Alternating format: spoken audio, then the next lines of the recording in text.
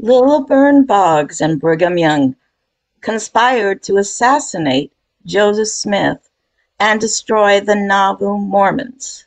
Yes, Lilburn Boggs, who signed the extermination order when he was governor of Missouri, was in constant contact with Brigham Young, and their intermediary was John D. Lee, who fully discloses their connection in Mormonism Unveiled, the autobiography of John D. Lee. He wrote shortly before his assassination or execution for the Mountain Meadow Massacre. John D. Lee, he was the adopted son of Lilburn Boggs and then the adopted son of Brigham Young, both of whom conspired to assassinate Joseph Smith and destroy the Mormon Nauvoo anti-slavery movement.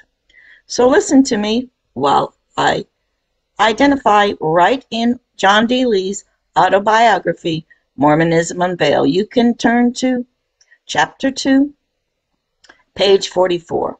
Right there, you will see that John D. Lee's famous autobiography identifies his first mentor and patron, Lilburn Boggs. And what is remarkable about this is their first meeting between John D. Lee and Lilburn Boggs occurred right outside of Commerce on the Mississippi River. Commerce, which was going to be the Mormon homeland of Nauvoo for Joseph Smith.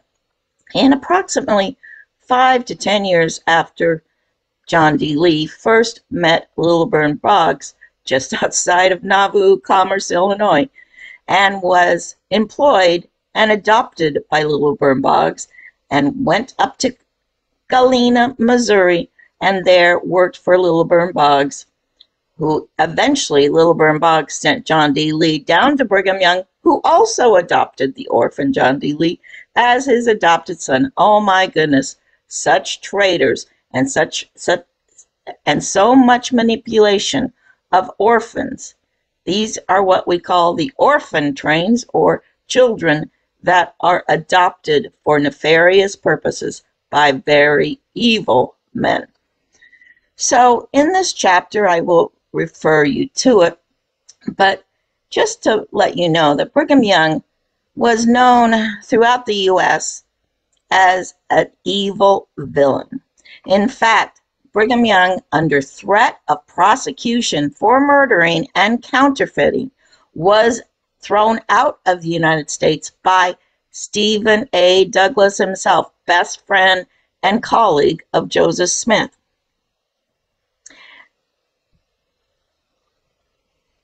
Now remember, Brigham Young was well known for a slew of murders that occurred in Nauvoo right after Joseph Smith's assassination, many of them being very famous. But one of them, indeed, was an old colonel that was a war hero in which Mormons invaded his property and killed him on the spot. These Mormon Danites were ruthless and employed mafia-type tactics. John D. Lee, in his autobiography, identifies how they would dig graves in anticipation of getting a target person drunk, and then take him out to the grave site and then throw him in the grave with the hope of whiskey at the bottom of the grave, and then they'd cover him up and bury him alive. Other tactics that these Danites, Brigham Young assassins, would use is to take their victims out into the Mississippi on boats, then basically disembowel them like you see in the temple ceremony, and then throw them in the river where they would sink because of being disemboweled. These were horrific ways of murdering your enemies. But Brigham Young was most famous when he arrived in Utah for his blood atonement ritual.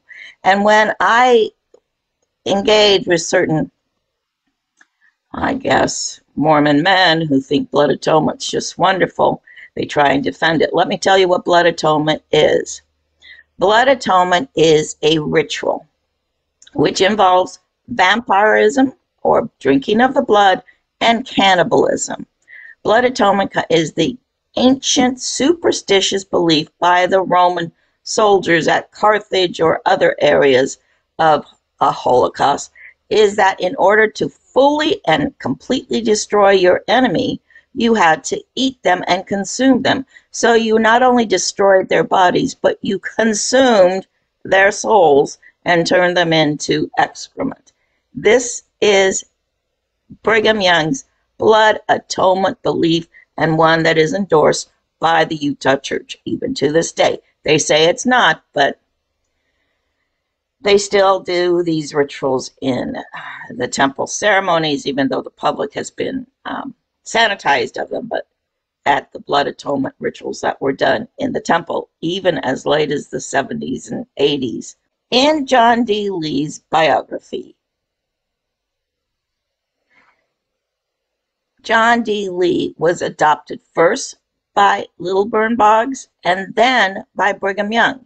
Lilburn Boggs adopted John D. Lee, employed him at his mercantile store in Galena. This is the mercantile store which down the Mississippi, I believe they transported guns to overthrow Nauvoo, and they transported them through, I believe, Bishop Partridge, whose daughters, the Partridge sisters, I believe were interracial, because if you read in their autobiographies, they were severely mistreated.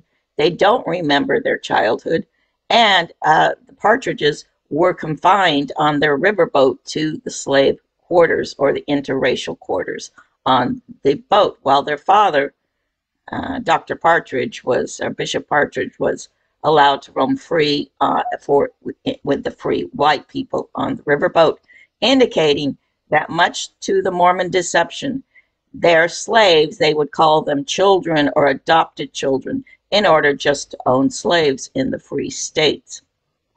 So, and then also during this fugitive slave laws, if anybody looked interracial, you could kidnap them and call them your slave or call them your child. And if they're young enough, what are these children going to know? They're only going to know that they're mistreated by a very evil father. Well, their mutually adopted son was John D. Lee, an orphan. John D. Lee was adopted first by Lilburn Boggs in Commerce, Illinois, which would eventually become Nauvoo. And then after he raised and got the loyalty of John D. Lee, he sent John D. Lee down to Brigham Young's community in Missouri to become a Mormon. He baptized Mormon and to be inducted into the secret society of the Danite assassins. John D. Lee documents how he was inducted into the secret society of the Danites, and they were given certain signals in order to recognize each other, and even, get this, everyone wants to know where the Mormon garment comes from. John D. Lee documents in his autobiography. They were given the documents. They were underwear, but they had Masonic symbols on them, so that when in their false flags at the voting booth, for example, where good Mormons would pretend to be attacking Missourians, and then they would fight each other out and cause a insurrection, well, then you could open up your shirt and reveal your undergarments with the Masonic symbols. This is where this false notion or mythology comes from, that you must always wear your garments, and God, which is, according to John D. Lee, Brigham Young called himself God in the Utah Empire, where God himself would protect you as long as you were wearing your garments to show that you were a traitor, that you were part of the false flag. And that was at the voting booth in Gallatin. That's documented in John D. Lee's autobiography, that the voting booth at Gallatin was also a false flag, and that he was lying in the bushes, and that he got involved in the fisticuffs. I think they were using sticks of some sort just hitting each other with sticks, but that most of the insurrection that occurred at the voting booth were all done by these secret Mormons. None of them were done by the Missourians. In fact, that is what a false flag is. John D. Lee acted like a Mormon, but he said the Missourians were actually Mormons, and he recognized them because he actually tried to hit one of the Missourians, and the Missourians flashed him one of his symbols to show that he was a Mormon. And according to John D. Lee, the symbol that they used, besides their Mormon garments, was cupping either their right or their left ear with their thumb and their hand, cupping the outside the earlobe and then brushing it down the face. So that was a sign, besides all the handshake signs that Masons engage in order to determine genetics. That's what the fingers on the hands are all about, is if you have a double jointed thumb or you have a single jointed thumb. That is genetics back to the Nephilim, they say, the pre-Adamic race, and then the subsequent race born out of Eve and Satan or Lucifer out of the Bible. Eve was always a tormented soul. The Romans hated Eve and, well, women, and destroyed women in the temples in order to destroy the female influence throughout religious and scientific history. And they've done a fairly good job, because most women are enslaved in most religious, Abrahamic religions at least. You will find the women enslaved. So anyway, in his book, John D. Lee recalls how Lilburn Boggs, which he identifies as William Boggs, B-O-G-G-E-S, but this is Lilburn Boggs, just spelled a different way. Lilburn Boggs is William, middle name was William Boggs, and he owned a mercantile store in Galena. Now, according to this chapter 2, page 44, you will see how Lee is adopted first by Boggs, but also involved is Lilburn Boggs' wife, who happened to be the daughter of the famous Kentuckian Davy Crockett.